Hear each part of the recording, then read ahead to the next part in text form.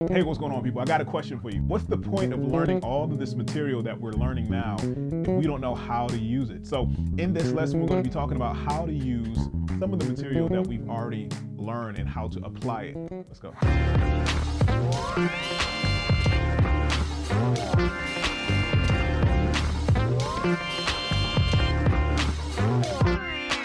So if you guys remember, not too long ago, I released a lesson explaining triads and how to build them. So we learned the triads, we learned the format, 1-3-5, 1-3-5, 1 minor 3-5, and then 1 flat 3-5. Okay, we learned that. So how do we use that? Where do we put that in music? How does it go?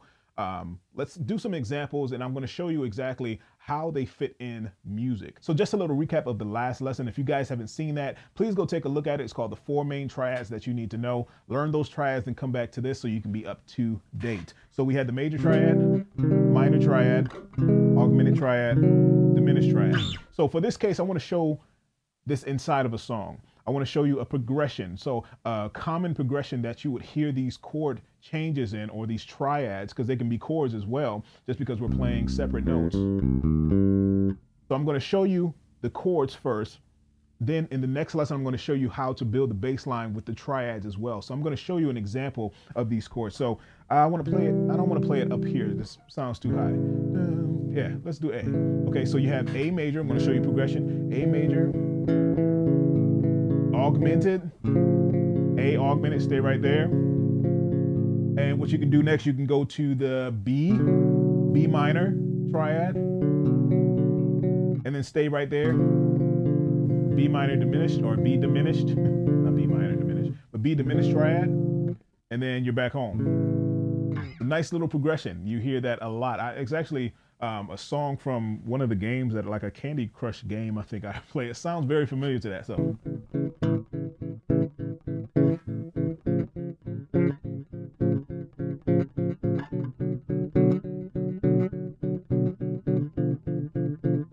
Okay, so you get the idea, right? So you have major, augmented. So we're going out of order here. So we have major, augmented, minor, diminished, but we're using all 4 of them. So we just played a song or played a progression using all 4 triads. So I'm playing them as chords. So if you want to know the chords up here, so I have major, 4th finger, 3rd finger first. Make sure I'm in tune. All right, you have major, augmented. This chord is actually pretty easy. You have 3rd finger A, next finger down, you have your C sharp, and the next finger down, you have your F. It just goes diagonally. The next minor, all I did was move that up a whole step, but I played the minor triad. So the difference between the minor triad is the minor 3rd and the major 3rd. Minor, so B minor triad. And then all I have to do to get it diminished to stay right there, move that 5 down a half step. All right, so I have a minor 3rd and a minor 3rd stacked. You guys remember? And then I'm back home. Okay, so with the major chord, you guys know that major chord. You hear it in a lot of songs. If the key is in a major key, usually that first chord and that one chord is going to be a major chord. So that's very familiar if you hear that a lot. The minor, I'm just going through all of them. I'm not going in order of the progression, but I'm just going through all of the triads. So the minor, the song is in a minor key. You have that minor triad. Now with the augmented and the diminished, those are the 2 flavorful chords that you won't hear all the time, but the major and minor are the most common chords that you would hear. So with the augmented, you have to associate that with a sound. That's what I like to do. Associate that with a sound of a song that I like to hear, and it's like a simple progression that we just did is a very simple way to, or very easy way to be able to associate that with that chord or with that progression. So in this case, I'm using the augmented chord as a passing chord to go to the 2. Okay, so I'm doing A major, staying right there, A. Now my next chord is going to be a B minor chord.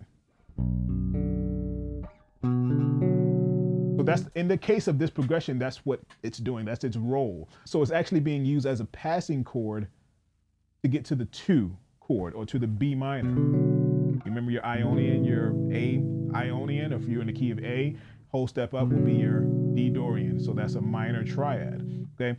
And then the diminished, I'm using that almost as a substitution for the 5 chord, right? So,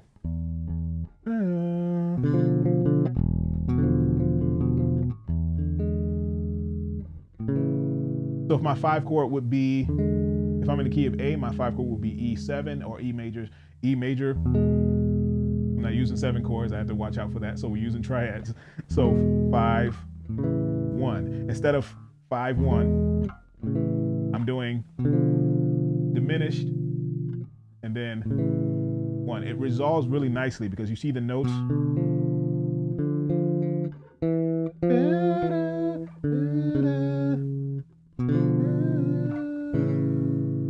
It resolves very, very nicely to that 1 chord. So a diminished chord to a 1 chord sounds nice, okay?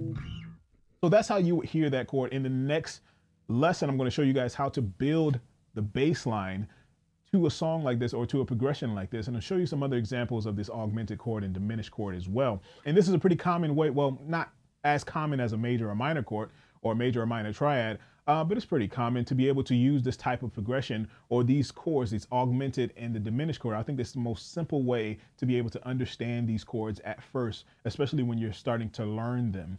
So we're learning triads, we're learning chords at the same time. We're going to build on top of this. So make sure your notes are coming out clean, clear, and precise. We're going to dig a little bit deeper into these triads. I'll catch you guys in the next one.